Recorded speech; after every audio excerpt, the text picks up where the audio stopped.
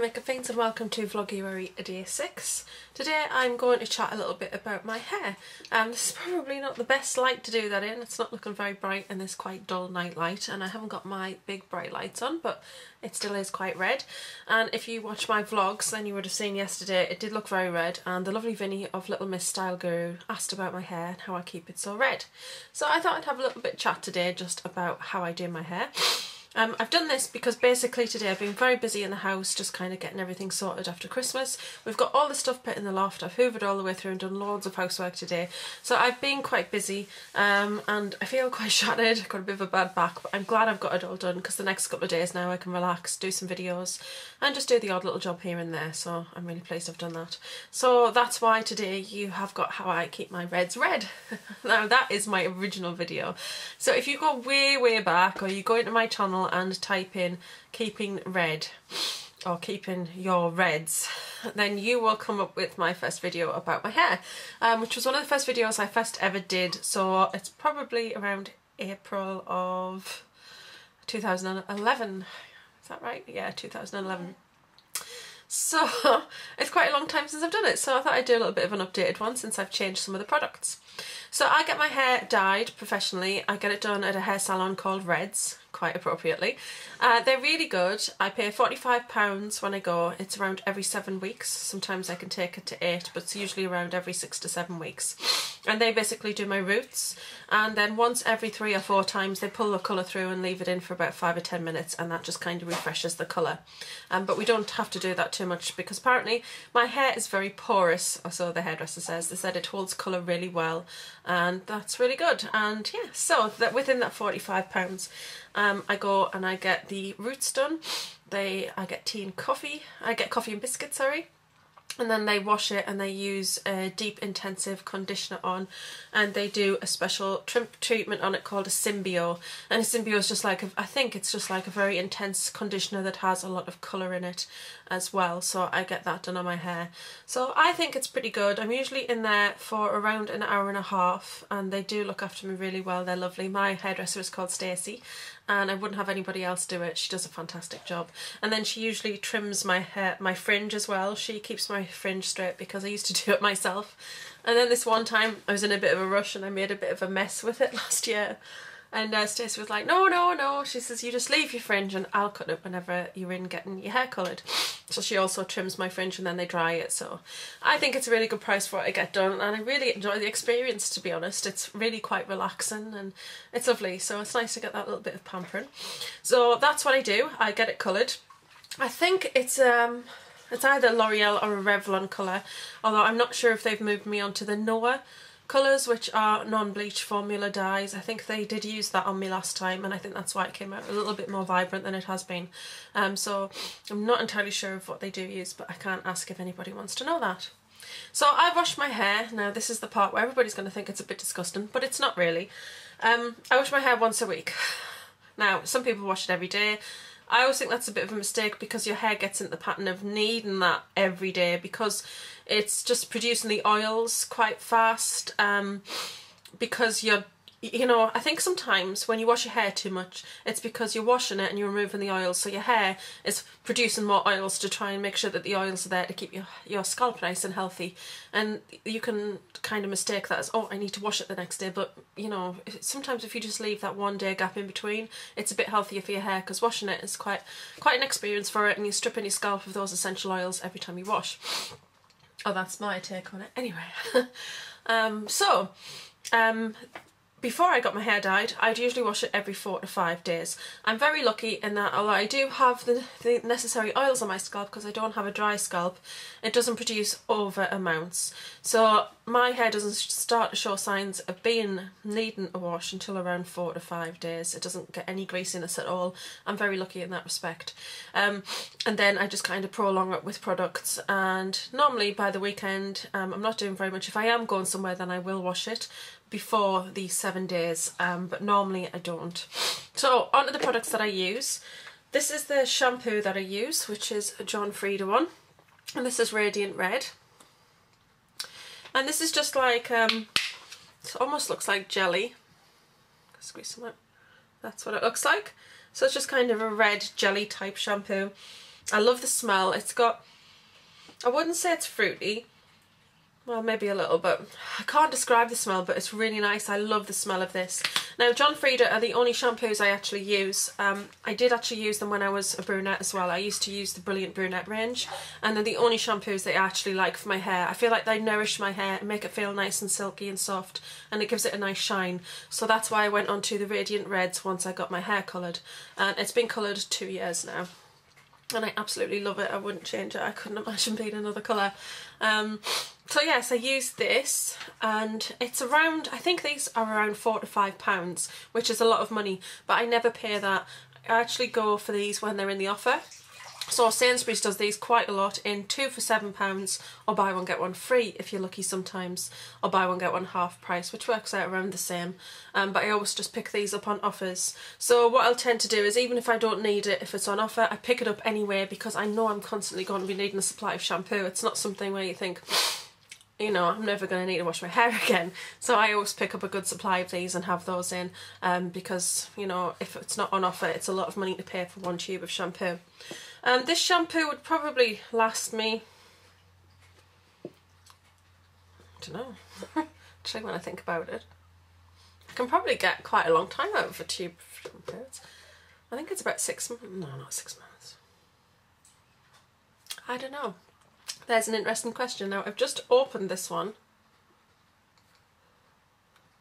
a week ago. Or 2 weeks ago. I've had 2 uses out of this, so I will keep an eye on how long this lasts me. But I do have a lot of hair. My hair actually goes to my waist, just a little bit past my waist. So I do use a good amount of this because I've got a lot of hair and it's really quite thick. So I use this. Then after I've done that, I've got this bowl. Now this bowl was actually out of an early learning centre's kitchen that Tony had, and it just used to sit in the top, and that was the washing up bowl basically. But she used to use this to play in the bath, and I actually use this when I'm dyeing my hair. As you can see, it's got some telltale signs on there that I haven't washed off. But the great thing about this is it does just wipe off quite easily, which is quite good. So what I do with this bowl is, I take this Advanced Techniques, this is the Argan Oil Mask, and I give a good squirt in the bottom of there, and I would say that it's around, it just covers, say a circle about that much on the bottom. And I put that in there. And then I get this. Now this is my saviour, and this is how I keep my colour as vibrant. This is the Revlon colour ball. Now it should be round, but I've been squashing it because this part's broken on this one. But yeah, it doesn't really matter. So this is 600 Fire Red. And this product is totally amazing. I'm going to show you the inside. That's what it looks like. I love the smell of this actually. Oh, it's such a lovely smell, but look at that. Really, really beautiful. Very, very thick. And I actually do this in the bath. So I take at least what I've put in there of that, I put 2 times the amount of this. And then I just use the actual part of this to mix it up together. Mix it all up in the bowl. And then after I've washed my hair, I squeeze out the excess water. And I give it a brush with this, which is a Tangle Teezer. This is an official one that I got from Boots. So I brush my hair, gets out any kind of loose hairs and things like that, because I don't brush it very often either. God, this is starting to sound quite manky really. But I've got really curly hair, so it tends to go quite frizzy. So I'll give it a good brush when I wash it, and then I do keep on top of the top part of it, and I do run my fingers through it and use a wide tooth comb. But I wouldn't use like a brush or anything like this on a regular basis, because it just makes my hair go a bit wild. So I brush it, and then I put this on, and I leave this on for around 3 to 4 minutes. And all I do is I just put it all the way through my hair. I start from ears down, make sure there's a good coverage on the end, and then I get some on the top as well and on my fringe, and make sure that this area is completely covered. And then I just put a clip in like I've got now to keep it up. Sit for around 3 to 4 minutes, and then I just rinse it off, and I just use this bowl. I wash it out in the water and then use this to rinse it off, and use fresh water from the tap. Then once my hair is rinsed, I then put a towel on once I get out the bath. Now I actually use this old one that we've got, this High School Musical towel. I tend to keep to the same towel because just because I don't want to ruin lots of towels. I could use a black one, which wouldn't show the colour quite so much on it, but I just actually choose to use an old towel. I wrap my hair in that for a while, and then I will generally just, sometimes I plait it to sleep with it so it doesn't come out quite frizzy, or I always lie with it above my head. I don't like lying on my hair, and I never have. It kind of tangles like that, and it's just not comfortable. So that's it basically. Upkeep, other things that I do, I put L'Oreal Mythic oil on it a couple of times a week, and I also use the Avon Argan oil treatment, and I use the Avon, it's the serum, the ends serum. I actually put that on the ends of my hair as well. So I do use some oils that are really good for your hair just to give it nourishment, because I don't want it to be dry. But generally, as a rule, I mean, it's a bit messy because I haven't done anything with it, I don't have a problem with it. It's not, my hair's not dry, it's actually quite nice and soft. I don't actually use any products on it, so on a daily basis I don't use mousse, hairspray or any other hair products, and the only thing I actually do with it is I go on a morning, I'll put my straighteners on and I just straighten my fringe, because as you can see my fringe is a bit wild. It tends to curl a little bit overnight, and I just straighten that on a daily basis and then just clip my hair up. I don't actually do much with it. But the colour ball really is essentially the thing that actually helps me keep my red as it is. It really does make my hair nice and vibrant and bright. So I couldn't be without that in my little routine. And then, as I was saying, once you start to get that little bit of telltale sort of greasy roots around the 4 to 5 day mark, then I actually use dry shampoo. And I use this one. Now, I was using the blush one, which is the pink one, which is fantastic. It's got a lovely smell. But I've actually found the new one that they've done. And this one is vibrant and red. This is fantastic stuff. I love it. It actually does give you a little bit of red on your hair, which is really good, because you can start to get just a little bit of fade toward the end of the week, where the colour ball, you know, it's lost some of its vibrancy and you start to look not quite as red as you were. And I find that this gives it a boost. I also find that if I want a bit of volume during the week, because my hair is very soft, if I do want that little bit of volume just to appear on the roots, I just spray some of this in and it gives it a little bit of volume, which is really great. But this smells really nice. I like this smell on this one as well, so I definitely need to get another one of these. I think there's only a little bit left of that because I do use this. And this is just a lifesaver because it makes my hair look refreshed, it takes away any grease that's there, and it just looks fantastic. I think it's great. Yes, so love that. So I would say for me, if you're thinking about going red, or you are red and you want to maintain your colour, definitely check out a hair salon specialist. Now, you can't purchase this in the shops.